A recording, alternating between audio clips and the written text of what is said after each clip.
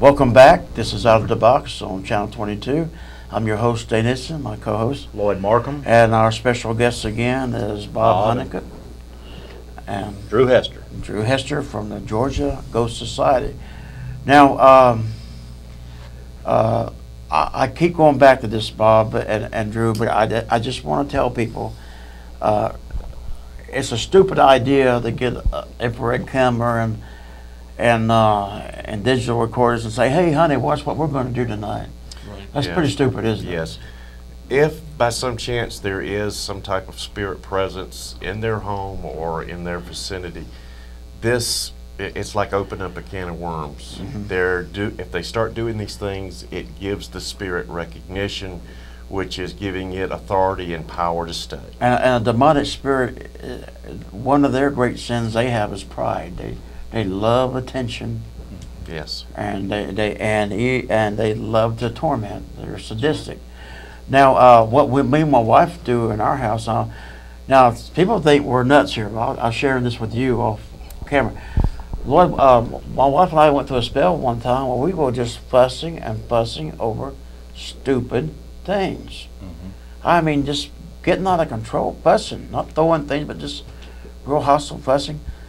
And so the Lord opened my eyes up, and I said, you know what? We just need to anoint our house and pray over every room in this house and just rebuke something's in here to stir us up. And we did, and guess what? Everything was at peace. So you were sharing that that the devil, he loves to target Christians sometimes. Oh, absolutely. I mean, because they're a threat to him. We're a blue ribbon for him. We're a threat to him. Absolutely. I mean, if you, hopefully, you know, my wish and hope is that no harm comes to anyone, and that eventually everyone will find the grace of Christ. Right. But unfortunately, that's not always true, and Satan already has them. Yeah.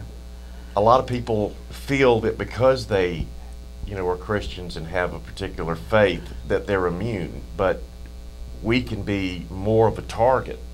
Well, even Jesus himself was tempted. Exactly. Of Satan. And he came back, he departed only for what? A season. That means he came back again and again and again. And so, we've got to be on guard. Does the Bible say, Lord, it says we have to be on guard? Yes, it does. Be watchful, be vigilant. And both Greek words there means to be very watchful and alert, because your adversary, the devil, goeth about as a roaring lion, seeking those whom he may devour. Looking for a weak link. Looking for an avenue to enter in. And you was mentioning pride and the arrogance of the evil spirit. Another thing an evil spirit likes to do, because this does have torment, he likes to produce fear in those that are around him, because fear has torment, according to 1 John. Yes. That's just change that keeps you handcuffed with. Right. Yeah, I watched other similar things where priests and ministers have done exorcism. One of the things that they did was they refused to be afraid of this thing. They made a determination that I'm not going to back down to you. I'm going to stand up to you. Yeah, you need to do that, don't you? Oh, absolutely. But you have to make sure that your confidence and your strength is rooted in God. In God, not in yourself. Exactly.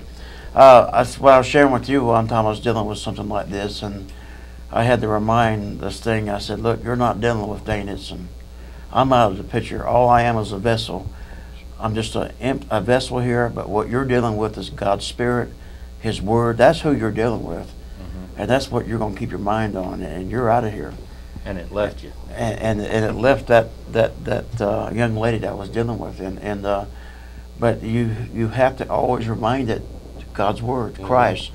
Because we got all kinds of faults, don't we? Oh, we're going to have all kinds of sins, and they can pick at us all day long, but Christ has no sin.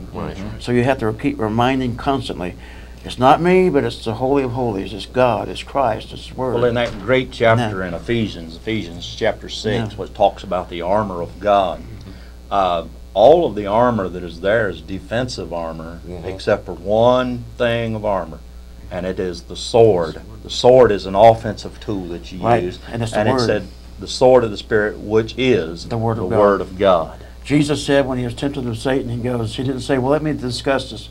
What did he say? He says, it is written. It is written. And when you're dealing with this, don't you quote verses like resist the devil and he will flee from you? Oh, yes. You just keep quoting the scripture, don't you? And that's what the priest does. And yes. And a lot of times, you know, one of my favorite prayers, because St. Michael was the archangel that cast Satan into hell, is I recite the prayer to St. Michael. Yeah. That's in the book of Jude, too.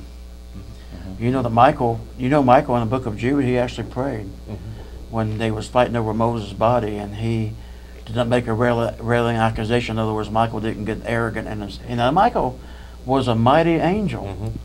Even he didn't get arrogant. He just said, "The Lord rebuked thee." He realized it was God and not him. Exactly. All right. Now, these last moment, we're going to come back in our last segment. I want to take this last segment here and show a few more pictures in the last 4 or 5 minutes. And while you're doing that, your website will appear underneath the picture. Okay. Contact. Okay, we'll be back in a moment for our last segment with some pictures.